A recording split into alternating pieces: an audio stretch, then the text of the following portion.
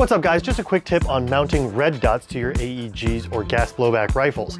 Now, there are a variety of ways you can do it, farther forward or farther backward. It's really down to personal taste, but the farther forward you mount a red dot, the more peripheral vision you'll have and situational awareness. We find a good place to start is over the ejection port and then moving it forward or backward depending on your eye relief and comfort.